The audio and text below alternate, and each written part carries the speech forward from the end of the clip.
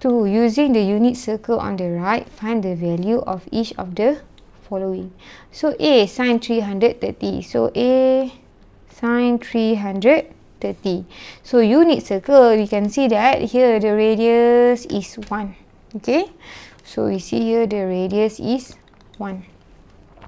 Okay, so we have to know which direction are we going.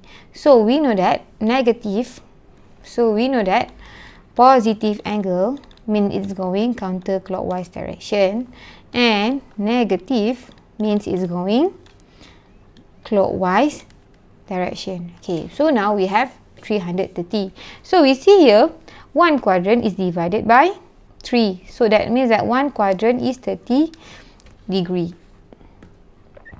So 330 means you are going counterclockwise from the x-axis, obviously, because everything starts from this axis. So we know that the first quadrant up to here is 180, up to the third quadrant is 270. So this one is 300 and this one is 330. So 330 is this line. So we know the angle is calculated from the x-axis. So this one is the triangle. So you see the triangle. So usually when we do trigo, we are using socatua. So we have socatua here to know which sides to be calculated. So sine theta is equal to O and H. So O and H, your opposite divided by hypotenuse. So if this is the theta, opposite is this one. So this is the length, or we can say it is y. What is our y? So our y is negative 1 over 2 is equal to O divided by H, which is equal to negative 1 over 2. And then our H is hypotenuse is the radius, which is 1. So here we get negative 1 over 2.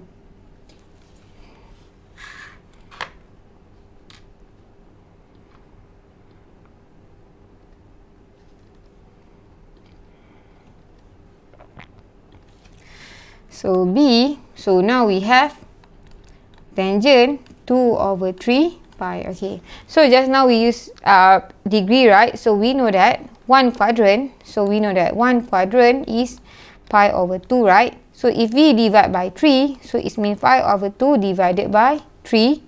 So we get pi over 6. So which means that 1 here is pi over 6. Okay, so now we have tangent 2 over 3 pi, or which is equal to tangent 4 over 6 pi. So 4 over 6 means it's moved 4, and we can see that it is positive. So positive is counterclockwise. So 4, so pi over 6 up until here. So this is 4 over 6. So this is it. And we know that we are calculating from the x-axis. So this is the angle. Okay, don't make a mistake. Not from the y, must be from the x-axis. So from the axis here up to here is this angle.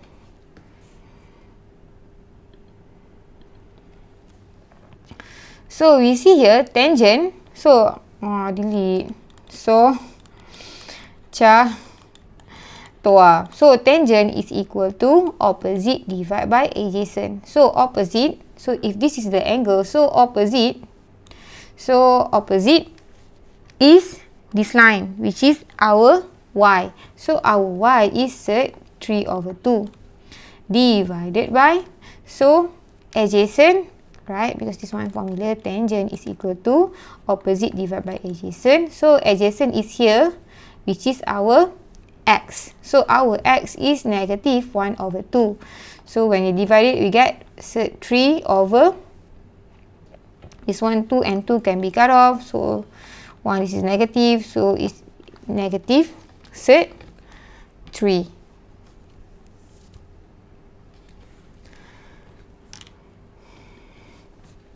So C, cotangent 7 over 6 pi. So we see here cotangent 7 over 6 pi. So this one 7 over 6 pi. So we know that this one is actually cotangent. Angle is pi plus 1 over 6 pi. Why? Because I know that pi is 180 degrees so that it will be easier for us to make rotation. So we check out where is the line first. So we see here this one is positive. So positive is counterclockwise. So counterclockwise. So that's mean pi. Pi is from 0 to here is pi. Because we must start from the x-axis. So this one is pi plus 1 over 6. So we know that this one is 1 over 6. So here. So the angle must be from the x-axis. So it is here, here. So this is the angle. So here this is the triangle that we are talking.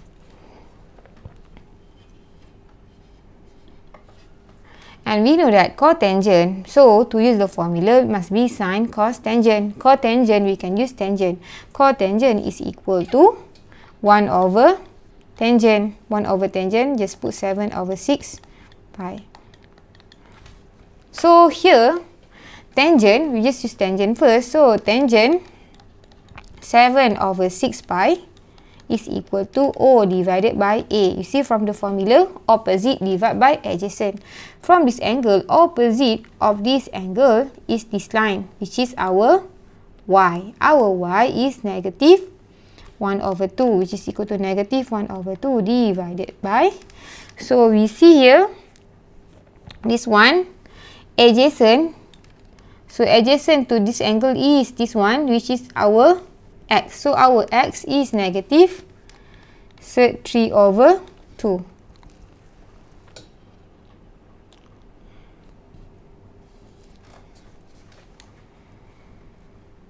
So here 2 and 2, negative and negative. So we ended up with 1 over 3. So tangent 7 over 6 pi is equal to 1 over 3. So 1 over tangent is equal to 3 over 1. So we see we change place because this one change place. So we get 3.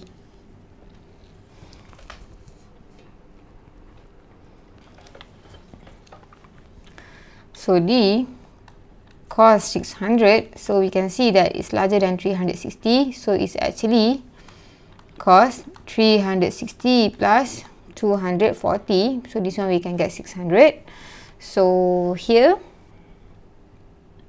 and it is positive, so it's going counterclockwise. So here counterclockwise, positive. So from here we can see that 360 is one rotation, and then another 240. So from the axis up to here is 180, right? 180. So this one 210, 240 is here. So this is basically the triangle that we wanted to find, because it must be from the x-axis. So this is a triangle. So now we are going to find cos, right? So we know that cos theta is equal to adjacent divided by hypotenuse.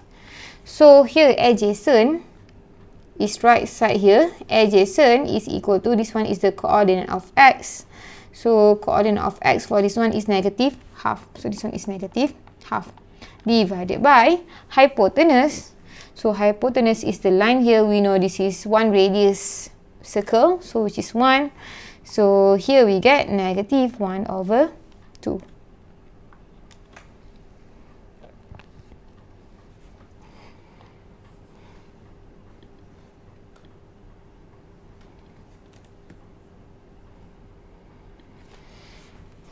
So E cosecant negative, okay, never mind, cosecant negative 7 over 2 pi. So we know that we cannot use formula for cosecant. No, I mean not formula, but then from this one only source tua. So we can change it to sine. Cosecant is equal to 1 over sine, which is 1 over sine negative 7 over 2 pi. So here first we need to figure out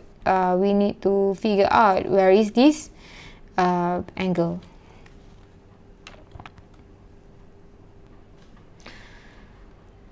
So we know 7 over 2, right? So we know that 2 pi is 1 rotation. So 7 over 2 is equal to 3.5 pi. So it means that one rotation, so means 2 pi plus 1.5 pi. So one rotation plus 1.5. So that means that here, and we see we have negative means clockwise. So clockwise from here. So one rotation is here. This one 2 pi. And then another 1.5. So this one is 1 pi. This is 1.5 pi. This one is one rotation. 1.5 pi means 3 quadrants. So up until here. So this is what we get. So here the angle must be from the x. So this is our angle. So this means sine. So this is the angle here. So that sine 90 is equal to 1. So this one is equal to 1.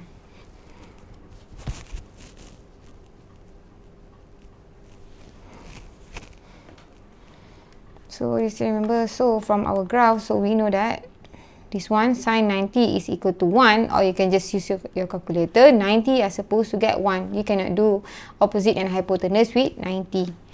Okay.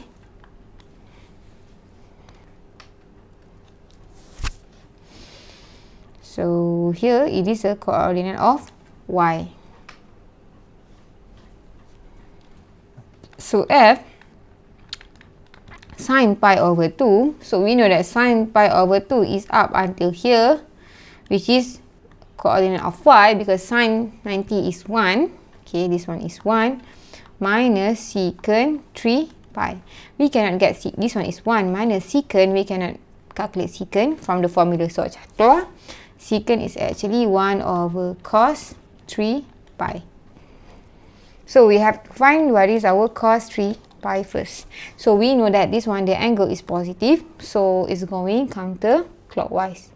So this one 3 pi is equal to cos 2 pi plus pi. You see this one is one rotation, so this one, see, positive, so one rotation, this one is 2 pi, and then pi means 180, so up until here.